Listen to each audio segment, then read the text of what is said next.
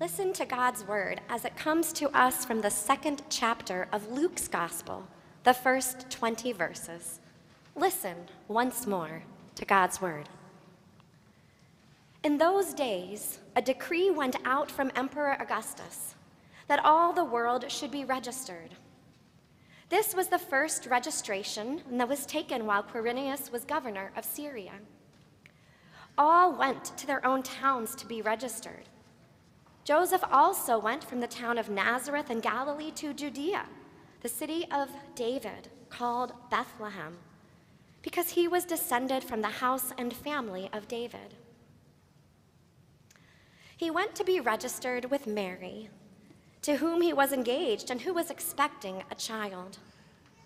When they were there, the time came for her to deliver her child, and she gave birth to her firstborn son, and wrapped him in bands of cloth, and laid him in a manger, because there was no room for him in the inn.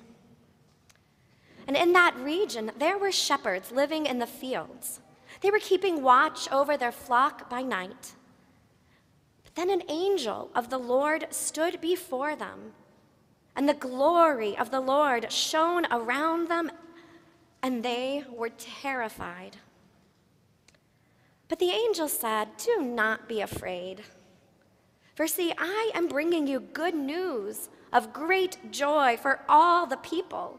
For to you is born this day in the city of David a Savior, who is the Messiah, the Lord. Now this will be a sign for you. You will find a child wrapped in bands of cloth and lying in a manger." And suddenly there was with the angel a multitude of heavenly hosts, praising God and saying, "Glory to God in the highest heaven, and on earth peace among those whom God favors."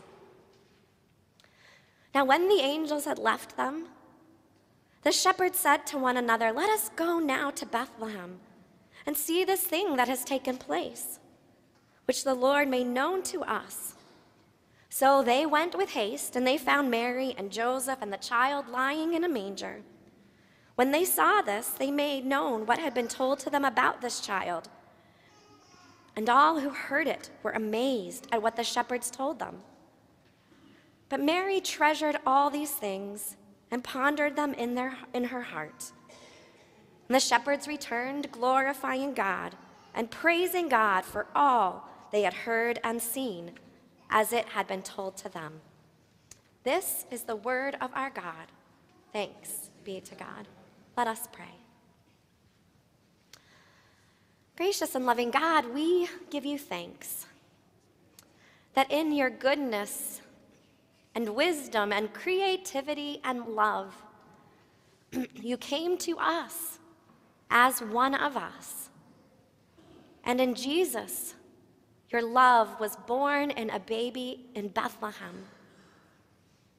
Draw near to us now and open our eyes and ears and hearts and minds, that the words of my mouth and the meditation on our hearts might be acceptable to you, for you are our rock and our Redeemer. Amen. So there was a moment I will never forget. Now, it took place during my first doctor's appointment after I had learned that I was pregnant. And this was when the doctor said, "All right, let's see if we can find your baby's heartbeat." Now, the doctor told me not to worry. It was still early, but we would give it a shot. And so, with quiet expectation, there was relief and joy as I heard my child's heartbeat for the first time, who's now a kindergartner. But it's not only the moment of hearing his heartbeat I remember. It is that moment just before. It's that moment of not knowing what is going to come next, but knowing the story is about to continue and it's about to get good. It's this moment of promise and hope and wonder. It's a moment of joy. Now, when we stop to think about it, life is filled with moments that are ripe with anticipation. Now, there are some that are more exciting than others, but they are a part of our daily lives. You know, that instant of being mid-air when you are about to plunge into a pool doing a cannonball. It doesn't last long, and you wonder how cold the water will be and how far the splash will go. But for that instant, anything is possible. There's that curiosity that takes place in that moment of the coin toss at the beginning of a big game. How will this moment let things play out? Or there's that moment following a wedding proposal, that heartbeat between the question and the answer, filled with wonder of what might come next. All right, now this experience, this place holding, filled with wonder, is not only something that happens during these exceptional times, they kind of happen every day, and we may not even notice them. You know, there's that instant when you open your mailbox and you look for mail, and you wonder who it is that might have made contact with you that day. And I know I am not the only person who still hopes for a handwritten note in their mailbox, right? They are still way better than email. Or that moment when when you're about to take the first bite of a meal that you made using a new recipe. It doesn't yet have the comfort of knowing that the ingredients you've thrown into the pot will be to your liking, but there is hope at something new, something that might be good. Or there is taking the risk of leaving the dial of your radio open instead of asking Siri to play your playlist, and just seeing what might come.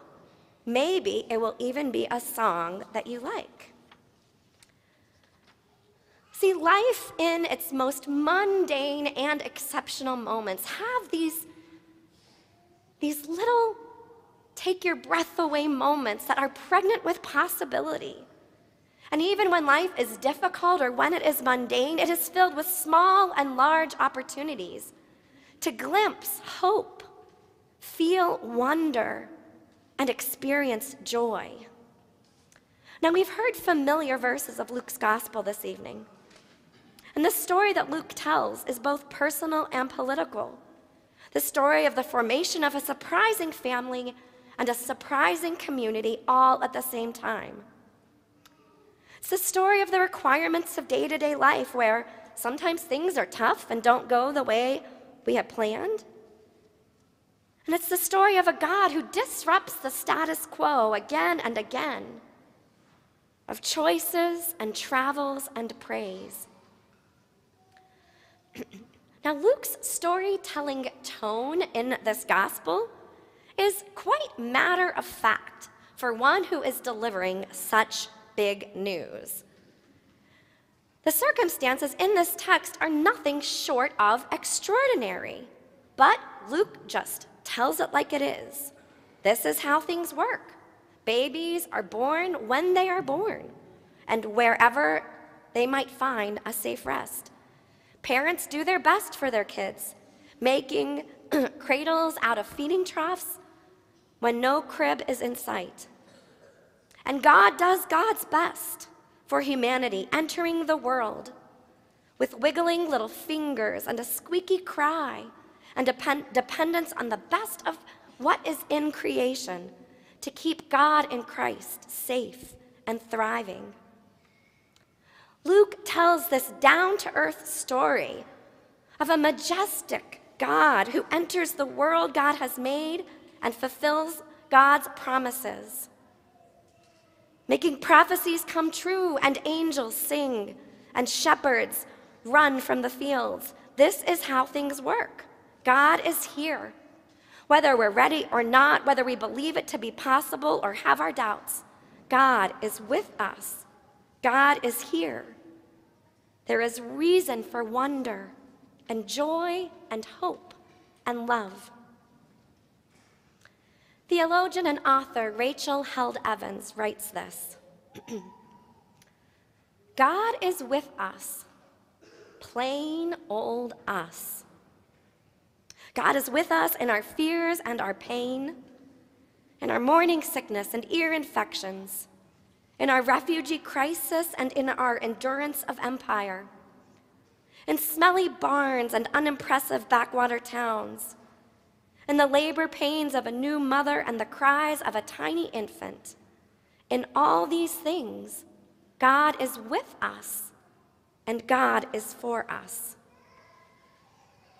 This Christmas Eve, we are invited to hear these words once more and to hear with new ears and open eyes and an awareness in our hearts and minds that God is with us here, that God is for us too, that God is at work in the world that God has made, and that even when life is difficult or mundane, there is still a cause for hope.